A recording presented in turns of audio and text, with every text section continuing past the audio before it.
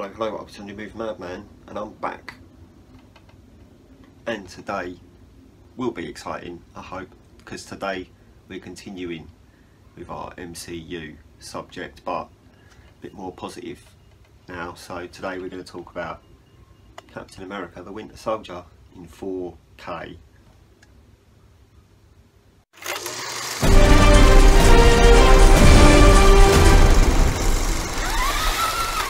So obviously there's not a lot that I'm going to tell you about this film because you've probably already seen it, and if you haven't, you probably haven't seen it because you're not interested.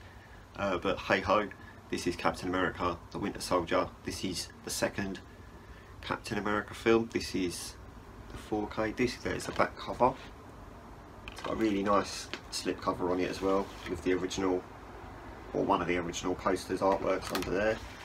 A nice little cover. This is one of the new covers they did when they were doing a new promo thing to try and get people to buy more of them, and then they stopped doing it after phase 3, so that would have been really annoying for everyone that collected them, and then phase 4's all got different ones. But I don't make those sort of decisions, but we'll take this off. The back cover here is a bit different to the back cover of the slip, so I'll show you that as well, and we'll have a look at the discs. So yeah, they look quite nice, don't they? Yeah. The new artwork on this disc here and the old artwork on this disc here, so quite happy with that.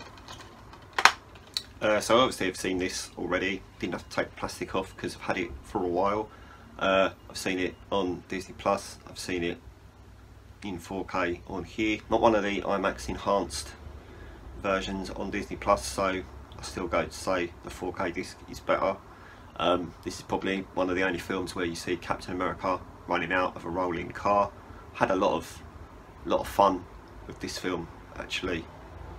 It's really good fun. A lot of people were a bit like The Winter Soldier wasn't very good.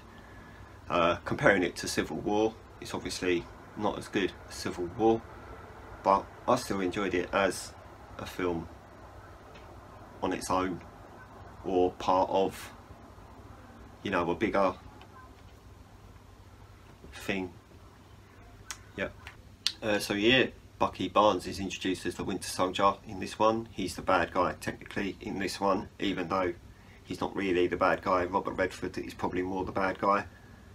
This couple gets a bit confusing, but it doesn't matter. It wasn't directed by Christopher Nolan, so it shouldn't be that hard to keep up with. But yeah, I mean, like I said, I really enjoyed this. I'm not going to go on and on, tell you the same thing over and over again. It's good. Alright, it's a good film as part of the MCU, it's a good film in general. Alright, so if people are like, oh, don't watch The Winter Soldier, oh, it's not very good, they're lying. Either that or they watched the whole film with their eyes closed. And they didn't see the good bits because their eyes were shut. Which would be a bit pointless, I think, watching a film with your eyes closed. But there are a lot of people that do that, because a lot of people watch really good films and then they say that they were rubbish. So they obviously had their eyes shut, or their fingers in their ears, or they didn't watch it. Like, there are a lot of people that say films are crap before they've even seen them. Don't know how you can do that, because you need to watch it before you can give your opinion, can't you?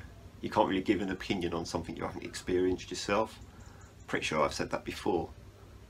Yeah, you can't, can you? Nope. Alright, so obviously I'm not going to spend 10 minutes talking about a film that you know about, but that doesn't matter. I'm still here. Fresh video today, filming this today, editing it today, and putting it online today. I do still have a backlog of stuff to show you as well, so I will be getting them out too. But yeah, been told to tell you about my stories. Don't know why. People said that I should mention it on here, so I'm mentioning them on here. I am also a writer as well as a geek that talks about Blu-rays. I also write stories. I've written stories for my friends, about my friends, including myself, as well as some of them that aren't including my friends and myself. But yeah, if you like a little horror story, or something that's slightly funny, I've got a little story about a birthday party that goes wrong. I've got a story about a mysterious box that's not finished yet, so you can't read that. I've also got, me and my friends are planning on making a documentary, well, a mockumentary about amateurs that don't know how to act and are trying to make a sketch or 2 sketches or something like that. I don't remember, I wrote it, but whatever. So yeah, if you are interested in any of that, just let us know. I can send you some stuff if you want to do some reading. Not that people that watch films like reading, but still, we'll find out, won't we? Just give us a comment, or yeah, that's probably how you would do it. Yeah, leave a little, and yeah. Alright, so I'm gonna shut up now because pointless talking still. If you could like this video and subscribe to the channel if you haven't already, and I'm gonna fuck off. Okay, goodbye.